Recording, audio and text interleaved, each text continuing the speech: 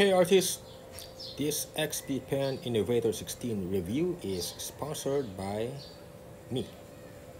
I bought this myself, and the perspective that I will share here is from an experienced amateur.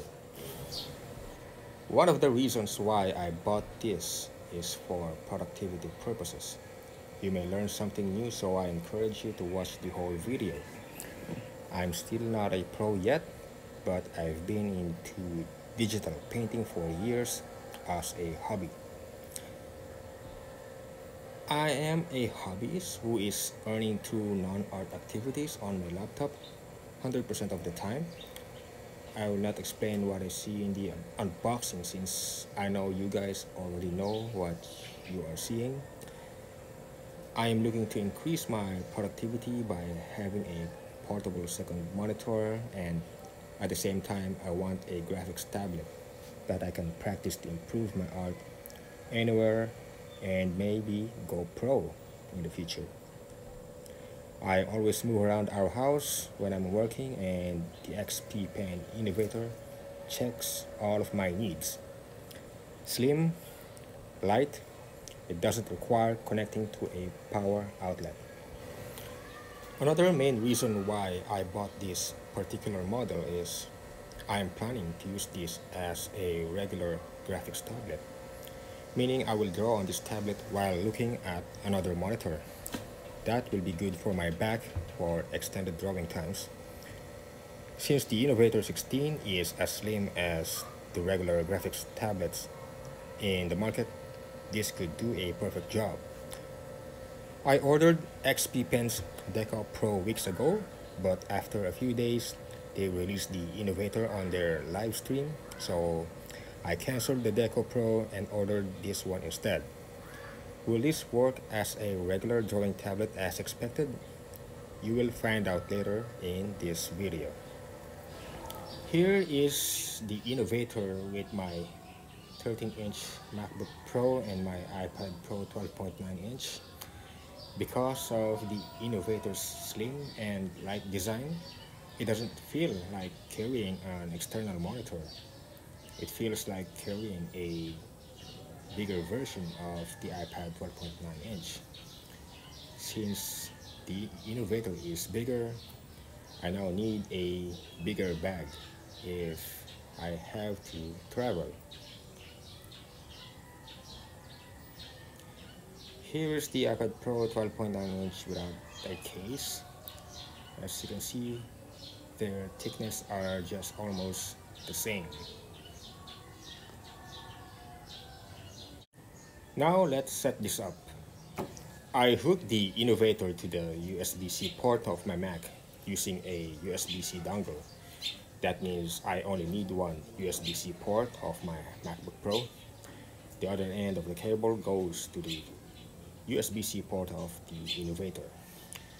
I tried connecting the Innovator to my MacBook Pro using the USB-C cable that came with my iPad Pro, but it doesn't work.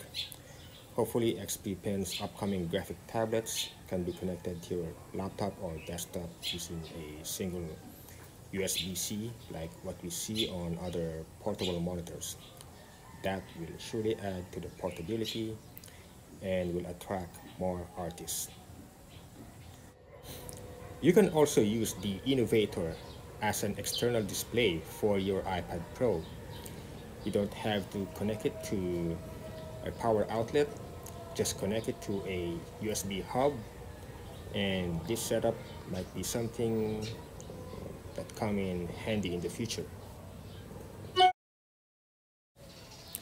I've been a long time iPad Pro user, and the first time I used the Innovator, I immediately noticed that the pen of the Innovator is too light for my taste compared to the weight of the Apple Pencil.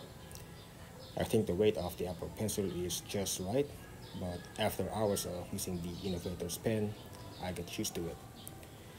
Honestly, I'm quite disappointed with the performance of the Innovator the first time I used it. My hand is too light and I draw without too much pressure on the screen. The Innovator doesn't register my strokes and I have to push a bit harder. Comparing to the pressure sensitivity of the Apple Pencil, I believe its sensitivity goes way more than 8K. I can draw on my iPad using very light strokes, and the Apple Pencil doesn't have any problems registering my strokes on the screen compared to the Innovator. After hours of testing the Innovator, I got used on how it works and I adapted to the pen. My hand learned how to add a very slight amount of pressure automatically whenever I'm using the Innovator. After more hours of using it, I have no more problems with it and I'm very happy how it performs. After 2 days of using the Innovator, I kind of prefer drawing on the Innovator more because of the physical shortcut buttons. It feels more natural than touching the screen of the iPad when you are changing the brush size and color picking. Since the screen is wider compared to the iPad Pro, I can easily see the menus and tools on the sides of the screen, which is really helpful. Another big reason for me why I prefer drawing on a display tablet is you can see the size of your brush if you hover the pen on the screen. This feature is not yet available on iPad. I hope Apple will implement this in the future because I believe that will be a game changer. You can also use the Innovator as an ordinary graphics tablet without the display. All you have to do is disconnect the HDMI on the 3-in-1 cable. Sometimes I prefer to draw this way because looking down on your screen too much hurts my neck and back. And if I elevate the display and draw on it, my hands get tired faster. I've used a Wacom Intuos 5 medium before and it feels like I'm using the large version of it. I also feel there's no need to retrain my hand-to-eye coordination when drawing this way. I feel like the movement of my hand to the cursor is like almost 1:1.